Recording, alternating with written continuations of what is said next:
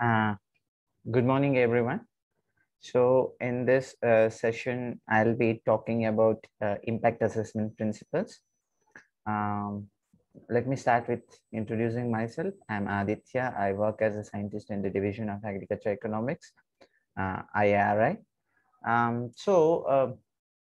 In this session, what we are going to do is trying to understand what is impact assessment. Before moving on to any specific techniques of impact assessment, it becomes very important that we understand what is impact. If you understand what is impact, then only you will be able to understand what are the difficulties in measuring the impact. And then only you will be able to appreciate why we need separate set of methods to use the word impact or to estimate the impact. Why we need separate set of methods. So to understand that, you need to be very clear about the term impact and also what is not impact, because this is one of the most commonly used and misused word in um, economics literature. So the whole purpose of this session is to clarify what is impact. Let me go to the slide share mode. Okay. So I'll explain a few terms which I'll be using frequently in this session. Not only this session, this entire course on impact assessment, I'll be using these terms synonymously. So I do not want to spend more time explaining them further. So what do you mean by treated? In impact assessment, remember, always we are trying to identify the effect or impact of a treatment or intervention or a program. So in that, usually we will have two groups. One group is a group of participants who received the treatment or who adopted a new technology or who benefited by a particular program or who received a particular intervention. We call that particular group of individuals or farmers as treated units. Okay. We compare the treated units with those who did not receive that particular intervention. Let us call that group as control. Okay. So I hope I'm clear. Treated, group of individuals who received the treatment. On the other hand, control, group of individuals who did not get the treatment. And when you say I'm assessing impact, the next question, first question will obviously be impact of what? So that is what treatment signifies. Are you measuring the impact of a technology? Are you measuring the impact of a particular training program? What is that you are measuring? That becomes your treatment. The next important question is on what? First question is of what? Second question is on what? So here we specify the set of outcome variables. So outcome variables are the variables on which we wish to measure the impact. So for example, you are trying to measure the impact of technology adoption. In that case, you are trying to measure the impact of technology on farmers' income, or it may be yield, or it may be input use. So that yield, income, input use, all those things becomes the outcome variables. I explained this already. Intervention, technology, treatment, all the mean same. That is nothing but the intervention. Then there are covariates.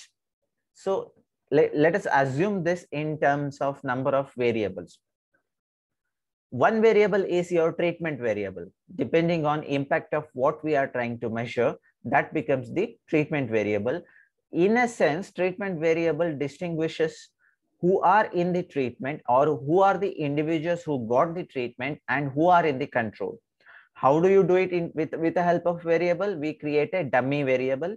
Usually dummy variable takes the value of 1 if the person belongs to treated group. If it takes the value 0 if he belongs to control group. Right. Next set of variables that are called as covariates. So other independent variables that you want to consider in the modeling framework, they are called as covariates.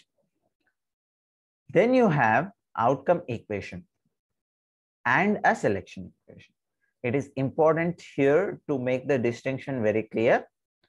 Outcome equation is nothing but outcome as a dependent variable and set of independent variable in addition to the variable, dummy variable for adoption. That is called as outcome equation. Why do you call it as outcome equation? Because here the outcome variable is a function of other variables. Fine. So let us consider the case of adoption of a new variety. Okay. So outcome variable is income. So your question is whether adoption of the new technology helps farmer to get a better yield or not. In that case, the outcome equation will be income as a function of first variable will be adoption. Have whether that particular unit has adopted the technology or not. That is a first variable. Then a set of other variables like maybe age, education, and other things. Excuse me.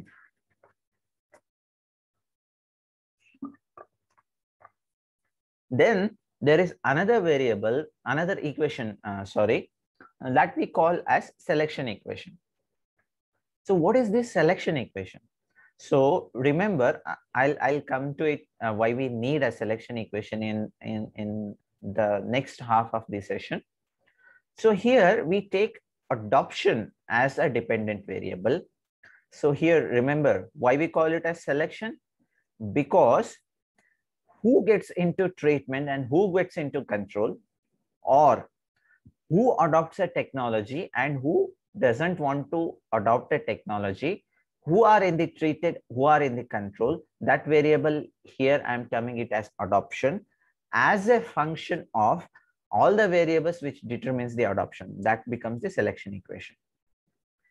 Going back to the example that I started, who adopts a new variety as a function of all the covariates which determines the adoption, that we call as selection equation. Now I come to the crux of impact assessment, that is theory of causal analysis. So this theory of causal analysis is concerned with establishing the causation and the magnitude between the cause and effect. So all your impact assessment technology techniques that you study, the root of all those techniques is from theory of causal analysis. So what we do here, we establish that X causes Y.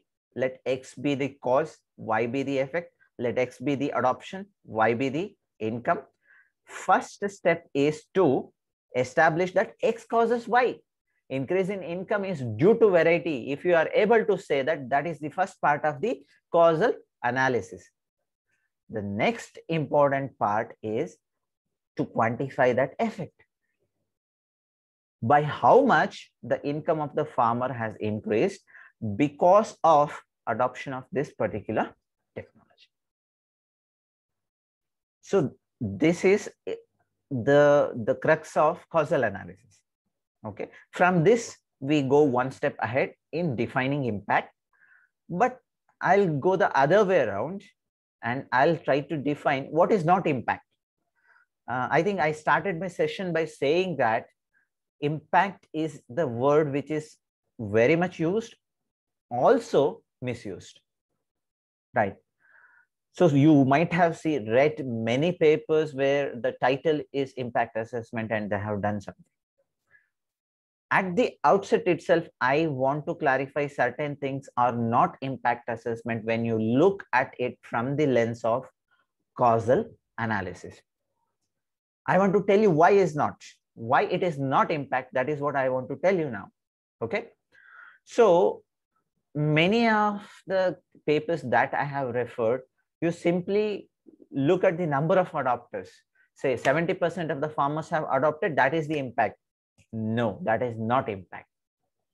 Another common thing is correlates of adoption or factors determining adoption. You take a longitudinal probit, then you say with increase in age, farmers adopted technology, educated farmers adopted technology, so on and so forth.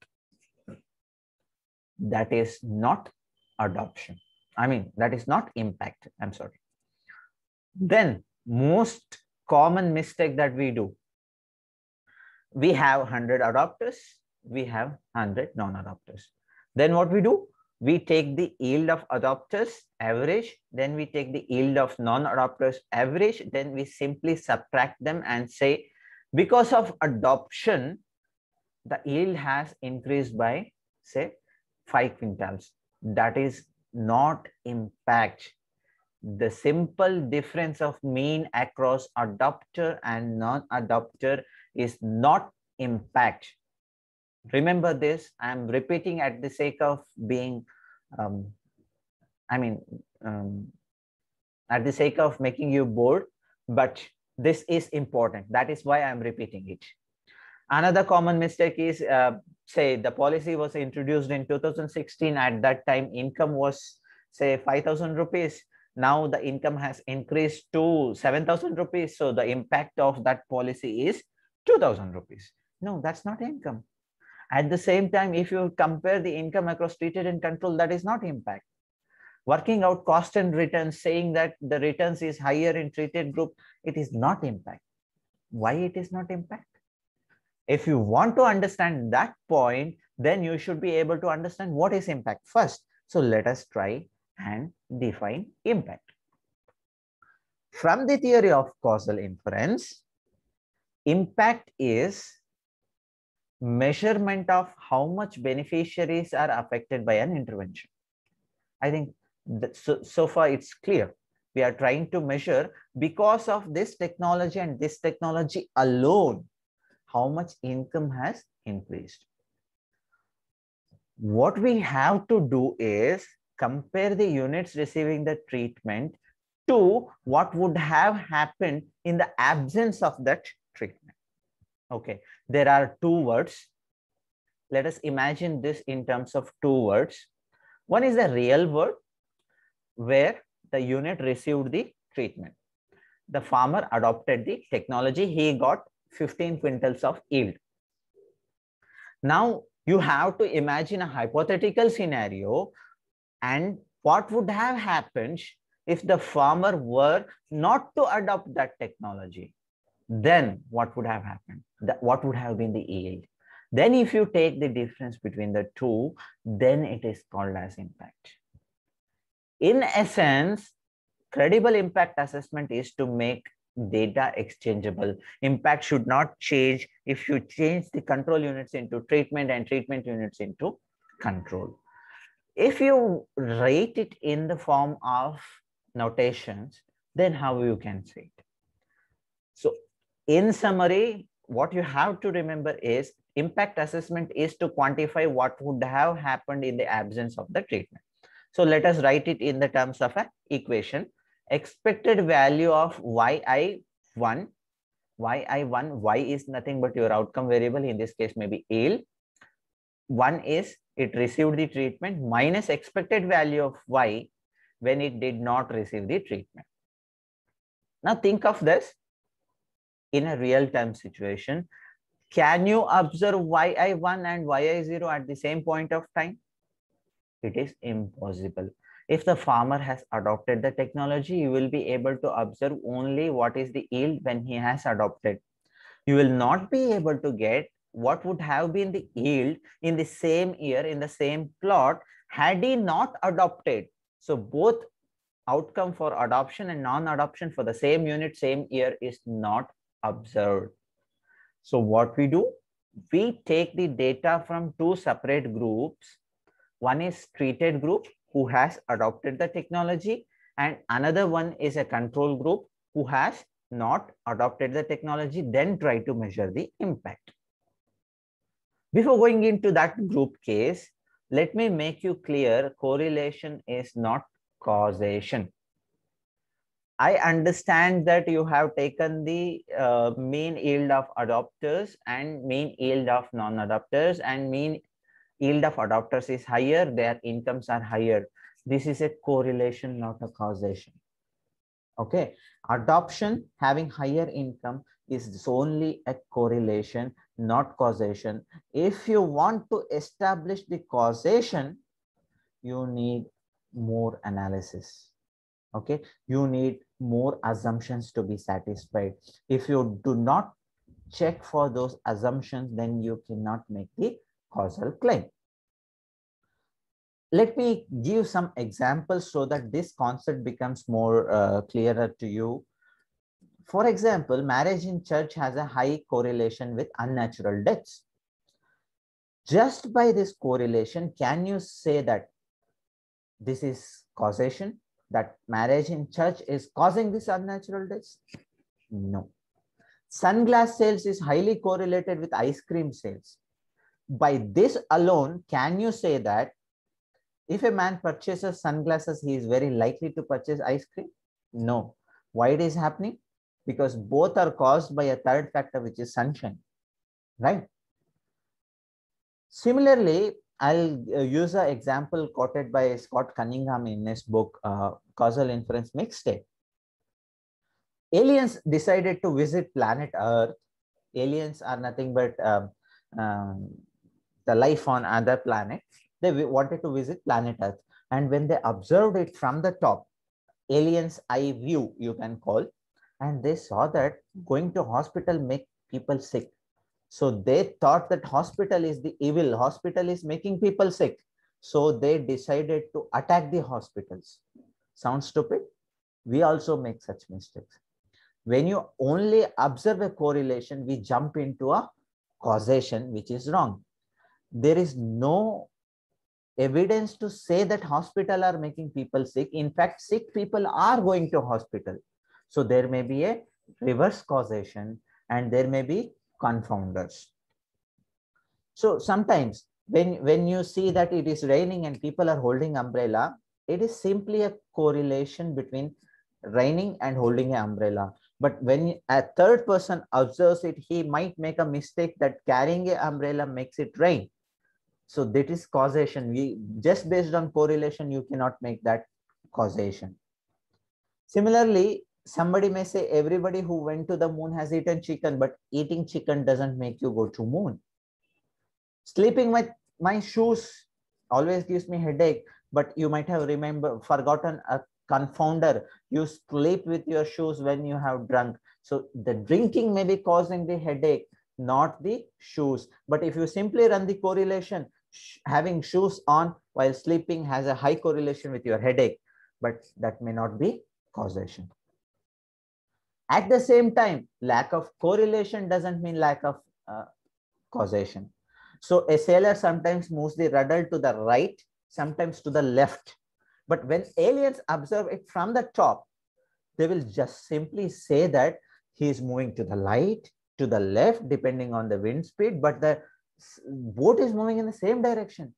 They might make a stupid decision that since there is no correlation between how he is moving the rudder and the direction, they may assume that rudder is broken. He is trying to move it in a different direction, but it is not responding. But here there is no correlation between the rudder movement and the direction, but there is a third confounding variable, that is wind speed, according to which he is moving the rudder, which is helping to sail the boat in the right direction. So lack of correlation doesn't mean lack of causation.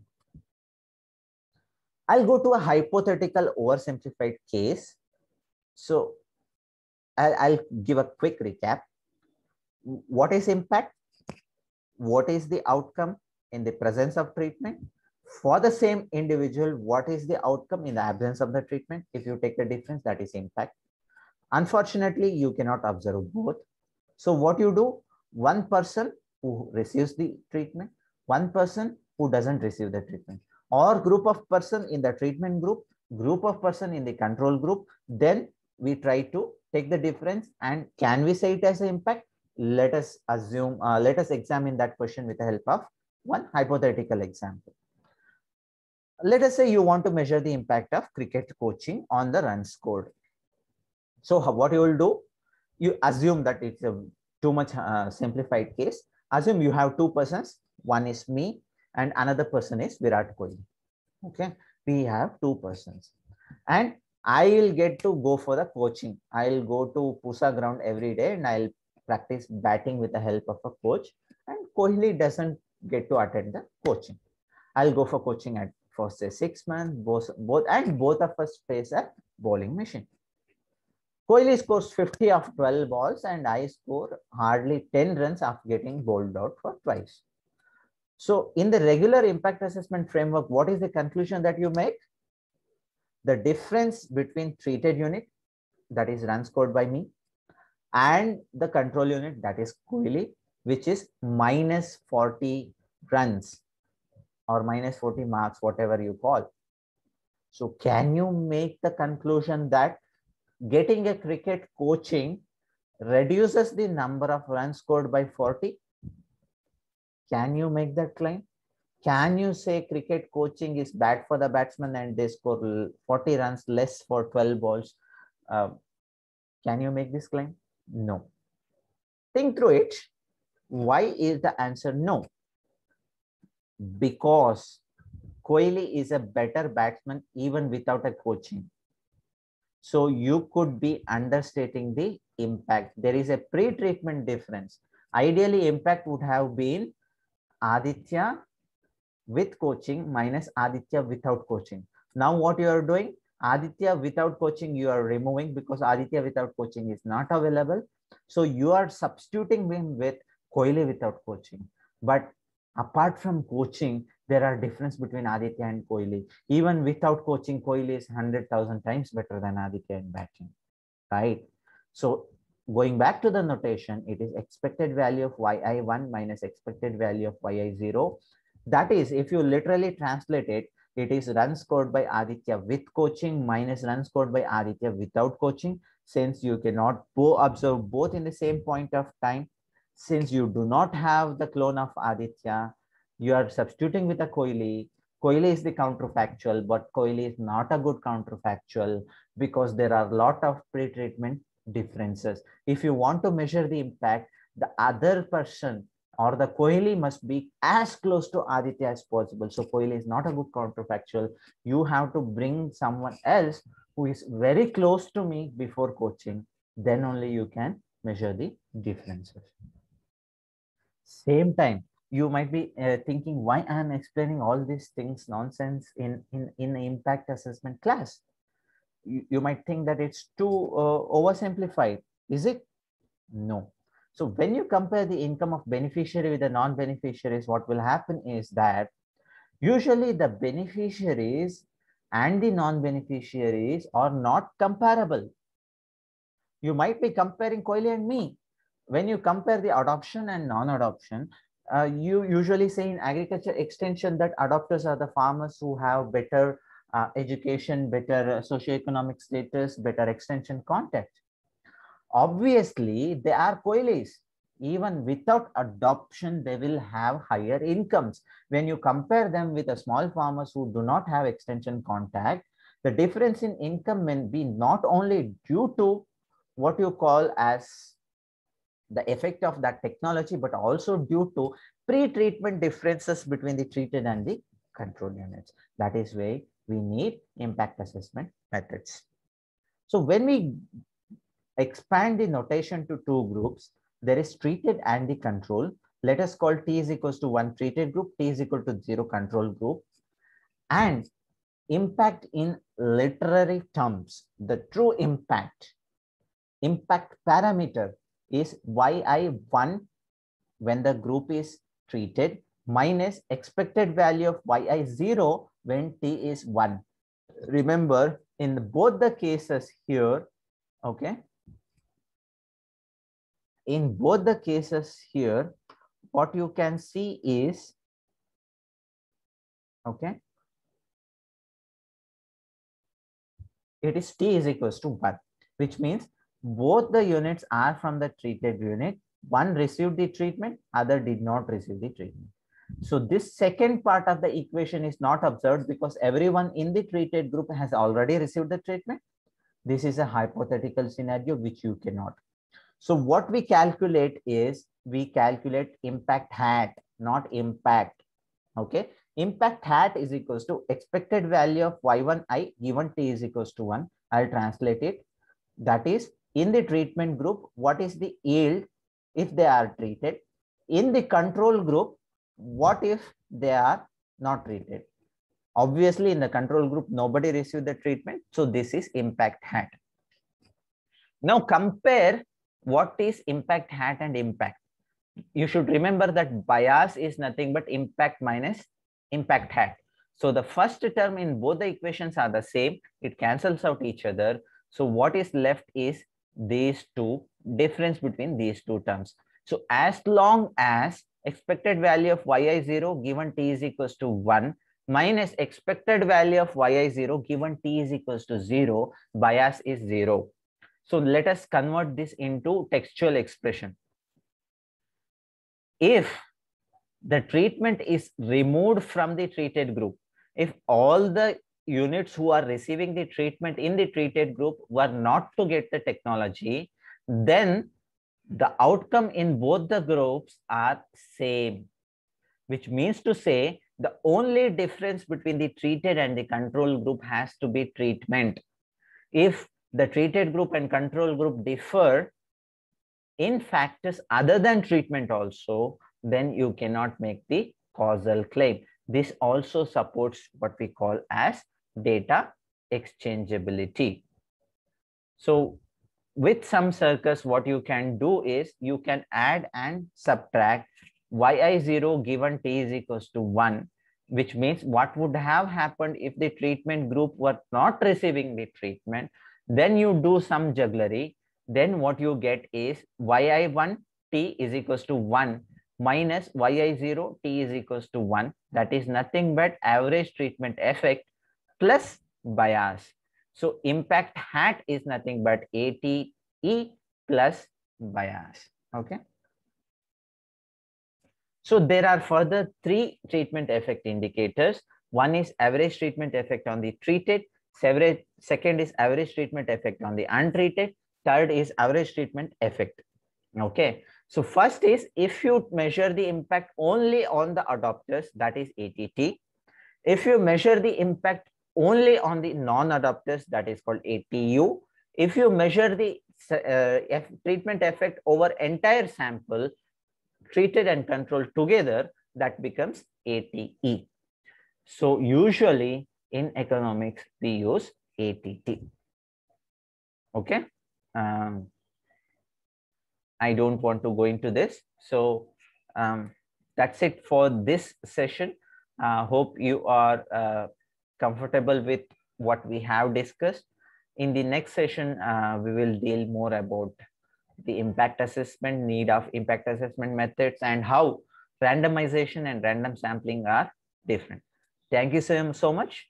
For more, you can see the other videos in this particular folder. Thank you.